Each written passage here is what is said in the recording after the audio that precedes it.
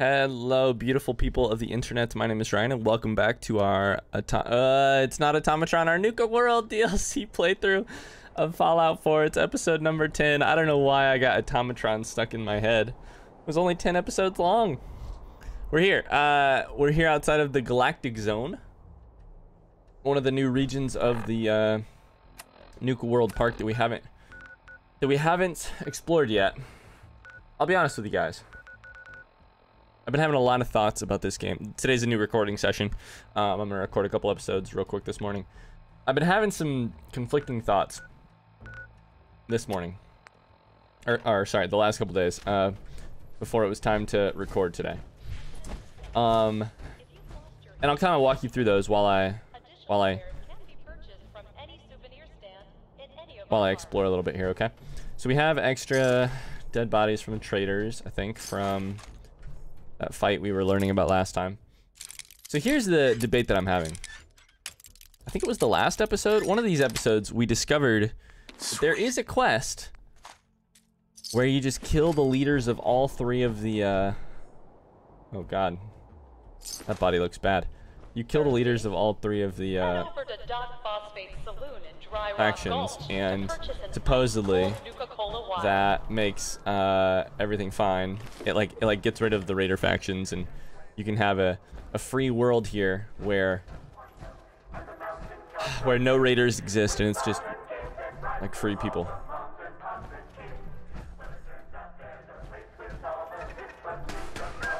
Getting shot at. Oh, hi.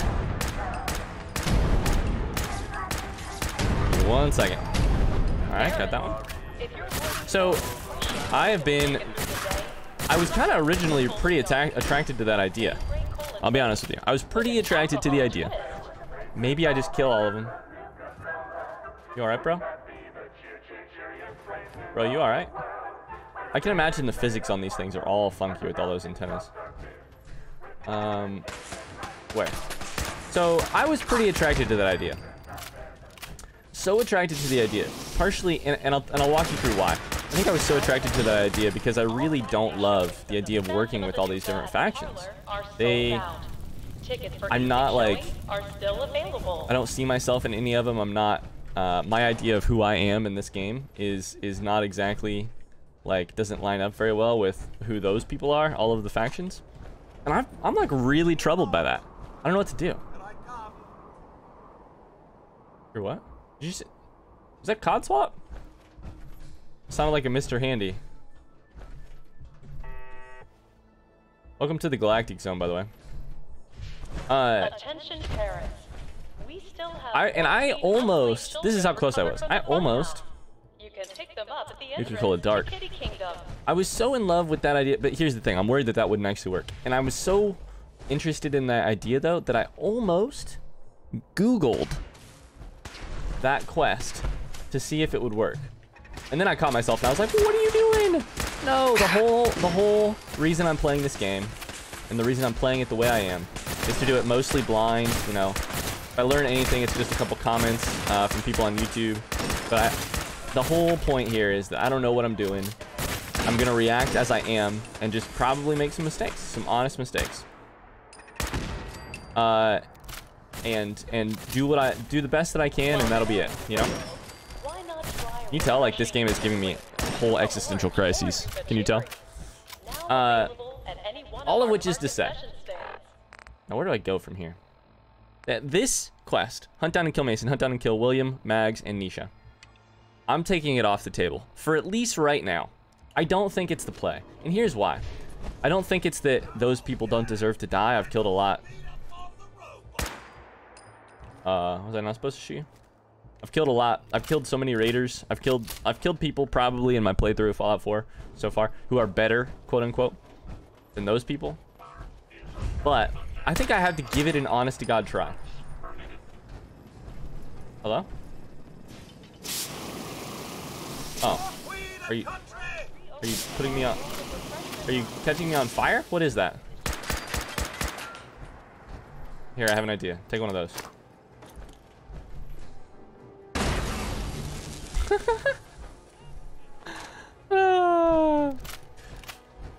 Anyways, that's the whole conclusion I've come to. I'm taking it off the table, and the reason I'm doing it is because I don't think it's how I want to play the game. I may someday.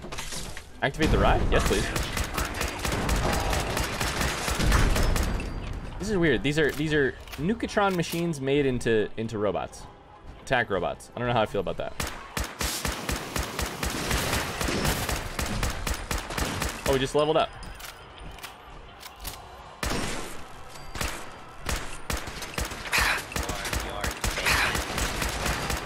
So anyways, that's how I'm doing today.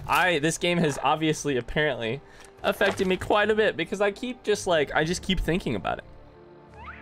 I just keep thinking about it. I don't think our play is going to be to just show up, assassinate the 3 leaders, and try and make the place peaceful from that. I don't think that it would actually work that easily. If it did, I still got to take it off the table because I'm not that kind of dude. I'm not a cold-blooded murderer who goes out and kills people. If they're going to try and kill me, then I'll kill them. I'll defend myself. I don't know. I'm saying this, and also I killed so many people in the base game and in different things that don't fit this description of my ethics. But hey, whatever. You just gotta, I feel comfortable with the decision I've made, even if it isn't completely.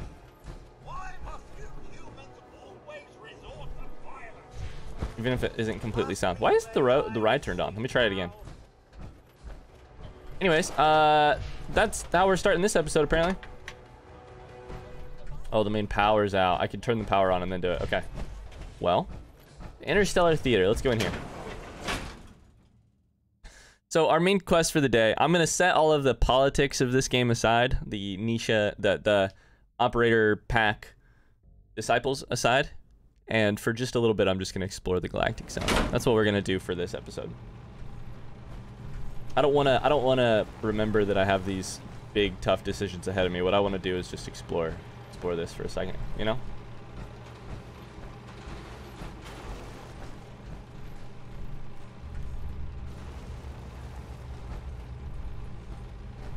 Oh shit, there's stuff going on in there. Okay, I'll be there in just a second.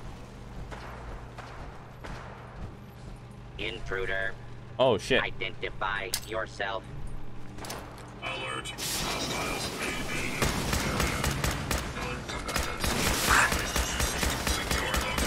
Oh, buddy.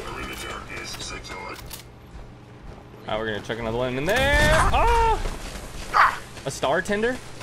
Dude, I'm out of freaking, I just took a screenshot. I'm out of, grenades. Just take that one and put that one on that. Great.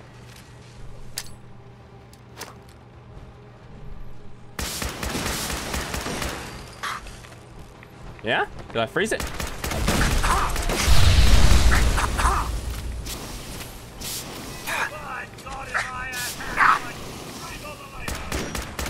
Oh, buddy. Oh, buddy. Oh, buddy. All right, we reload, then we chuck a nade. Chuck a nade. God.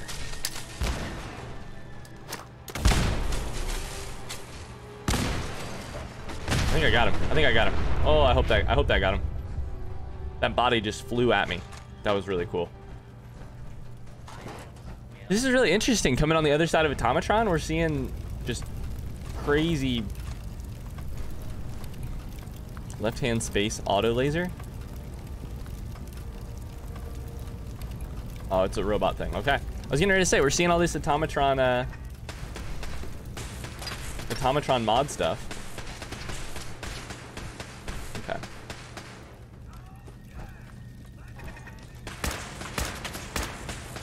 Where is it? There it is. There it is. Shoot it. It's hard to see.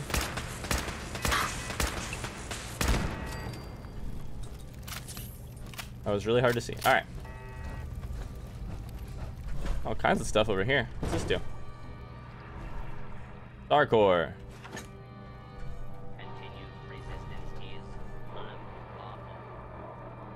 Let's see what's on the big screen. To menace the Earth. It was said, comes an abomination. Something. To menace the Earth. Oh no, not the girl in the bathing suit. And attack.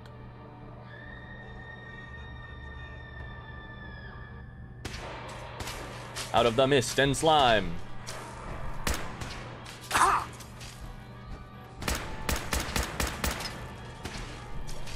Of a time before the history of man.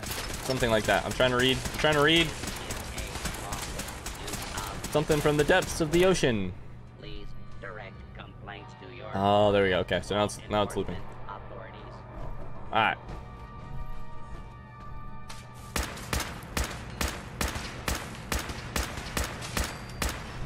Okay, there's a big catwalk up there. There's something up here. Easy. Stand by. This is cool. You sit in the things, watch the movie. Pretty cool. Oh, hi. The Galactron Usher. That's cool.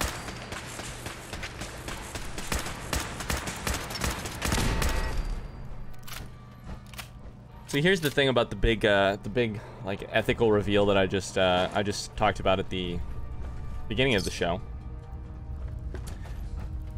All of that can be true, that I don't think that the solution is just to kill all three of them, assassinate all three of them. And here's the problem. I still don't know what the F I'm gonna do. Also, these plungers, man. You can use them like a little bit of a ramp. Okay, pork and beans. That's the Weezer song, Pork and Beans. Tool case. Like, I still have no idea what I'm gonna do. And again, I just said I was gonna set aside the politics of the situation. But like, Nice. that's what I'm calling the political situation, is the like, who do I ally myself with? Who do I trust? I said I was gonna set it aside, but I just can't stop thinking about it because I don't know what to do. Well, I have to have faith that we'll figure it out eventually, you know? What are these star cores? I don't know. It's also weird. I can just barely hear the screaming from the audio. Like, they're like, ah, the monsters, come to get me. When I'm walking around the rest of the place, in the background, there's just this very low, ah. Alright, so I think that might be it. I don't know how to get up. I didn't go this way. Okay, maybe this way I'll have. Oh, elevators. That's right. That's right. How could I forget? Even your drinking glass. Oh, hey. Oh, hey. Dude, I'll tell you this. Since I lowered my sensitivity, ooh, shots feel way more under control. Advanced locked door. Yes, please. Yes. Oh, buddy. Oh, buddy. Oh, buddy.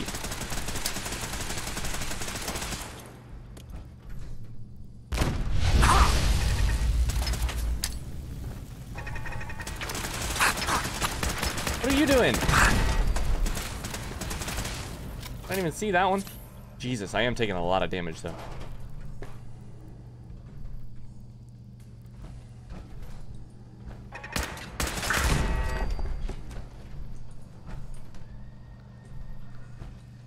That was like a very upgraded, laser turret there. I felt like it was very good. Alright, cool. Figured that out. Let's get out of here. Ooh, a safe. I wonder, I was thinking the other day, I was one of those, like, kind of you're sitting on the toilet poop questions that comes to mind. Please tell me you also have those. That's it. Or you're just sitting there and something will randomly enter your mind and then you can't stop thinking about it. What I was thinking was, I wonder how many safes I have missed during during all of my time playing Fallout 4. Main floor. And then I began to cry. No, I'm just kidding. Then I began to, like, I was pretty sad at the thought that it's probably not a number lower than 10. It's probably not a number Upper level. a number lower than, like, 20. I don't know. I mean, I probably have missed quite a few. And I love safes so much. There's just such a basic and great satisfaction from looting a safe that you had to unlock yourself. And from noticing it in the first place, because half the time, you know, they're not super noticeable. They're not, like, broadcasting their presence. Okay, I think this is almost all of it. Go this way. Nuka-Cola Wild. So I've noticed all these different, I also saw a comment about it, but I've been noticing all these different flavors of Nuka-Cola. Let's check. Where's this one go? Down. Does this one also go up? Main floor.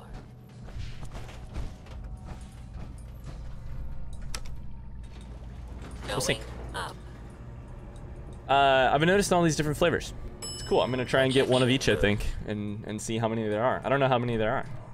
Oh, projection. Oh, this way. Powering up. Oh shit. Easy. I got a head start on him. There's the screaming. Kind of scary. Nuka Grape. Alright. What do we got on the projection booth terminal? Theater program schedule. Halloween's coming up. Sci-fi horror madness month. I'll say this is great timing for us because fall is here now when this is being recorded and being released. So, the Beast with the Trillion Eyes, Death Comes Singing, Chartreuse Slime, Slimening, yikes. Nuka Monster, Adam Bun, Chartreuse Slime 2, Slime to Die, Grog. The Chartreuse Slime 3, Slime Doesn't Pay, Night of the Fishman's Revenge. The Chartreuse Slime 4, War Slimes, Armageddon No Rama. Oh my god. Oh, wrong button.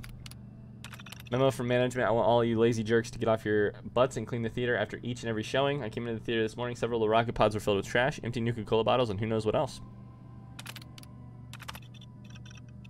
If any of you noticed the Startender breaking glasses again, let me... Oh, it was a bartender. I just now put that together. Startender, bartender, gotcha. Ever since the geniuses running the park decided to have a robot with no hands mixing drinks. Also, don't get it angry. Alright. Cool. I wonder if this takes us to, like, the roof or something. There we go. Good spot. Alright. Starcore. Starcore. Hardcore. Parkour. Alright. Roof? Nope, just how did I miss this? I don't know, but I did miss it. Wow. Okay. Seems like the quickest way to get out of here. Alright. Done. Done and dusted. It looks like the size of these things, I'm going to be spending a couple episodes on each of the parks. So, buckle in. It's going to be a couple days of Galactic Zone, it seems like. Hey, which is great for me. Let's be honest. I'm so stressed by the by the decision I have looming ahead of me that what we got going on here is more my style. We'll just do some exploring and see if there's a story around this park, and then we can come back to what am I gonna do about Nisha? The Nisha problem, you know? What am I gonna do about Nisha? I don't trust her at all. I also don't want to kill her. I mean, unless she tries to kill me, in that case, rip in pieces Nisha, you know? Okay, let's go up one of these things. See what goes up. What's going on up here? A bench.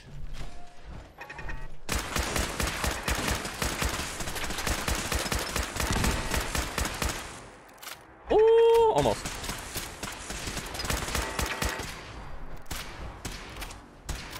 Okay, got another one. Where are you?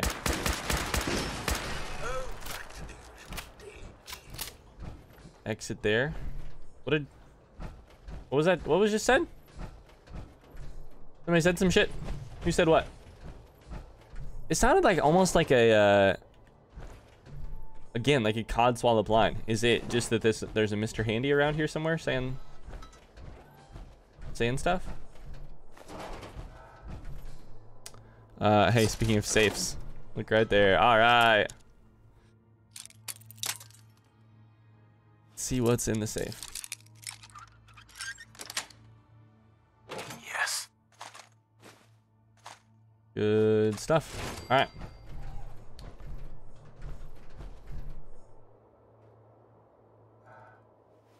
Dude, okay. There's a reason mannequins don't move in the real world. Fuck that noise. That's creepy.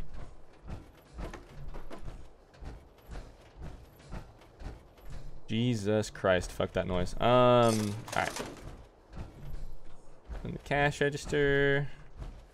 Cool, cool, cool, cool. Alright. Discovered Starport Nuka. Is that where I am right now? I don't know what that means. I don't know. Let's go through here, though.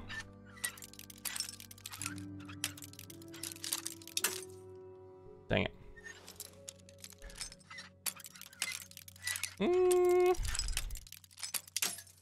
Oh my god. Alright, this is barely left.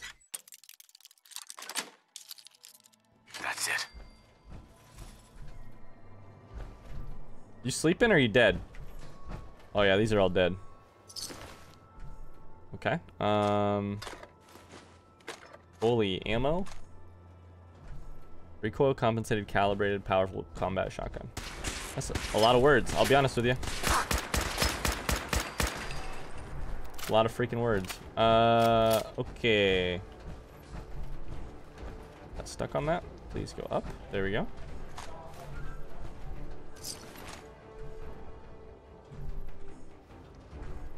Okay. So what is this place? And who gets to clean up all this blood? Me. Oh, it is. Yeah, it's Mr. Frothy making all those lines. Okay. Instead of a Mr. Handy. Sure. Sure, sure, sure. I can see that. Okay, I'm having a thought here. I'm having a thought. Can you be on the side of the... on the side of the traders? Oh, I don't need this to be happening. But there's all these traders here, and there's workbenches, and maybe I can eventually just become on the side of the traders, and I can get rid of all three. Oh, Jesus. Am I gonna find, like... Is there a side? Is there a way to be on the side of the people? Why must you humans always I would love for that to be the case. Please tell me that's the case. Please tell me I can be on the side of the traders. Armor workbench. I'm telling you. I'm telling you. I think it might be possible. Okay. I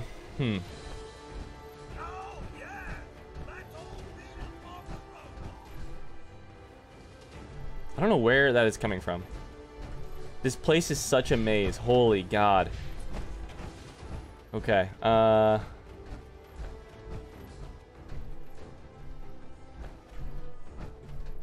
don't know what that is, but that looks cool. All right, let's go in there if we can.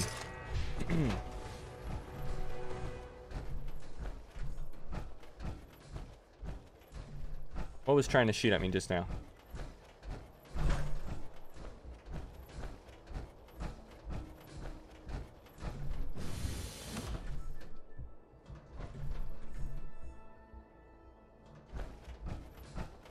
Okay, I think that's where we started, then we went that way. We did all that, we came up here. Yeah? Maybe? Can I have your armor, please? Your power armor, please. What is this place?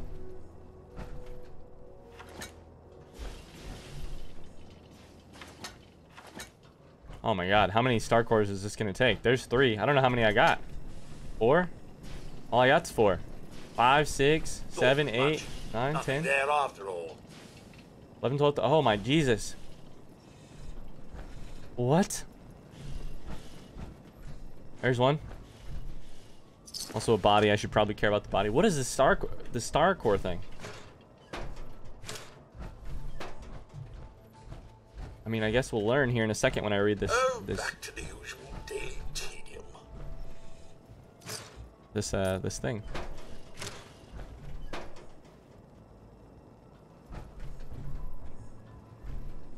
What are you?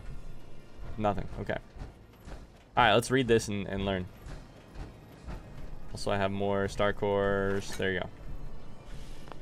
That's all I got. All right. Let's learn what this is. Systemized telemetry for automated robot control. Star. Systemized telemetry. Okay.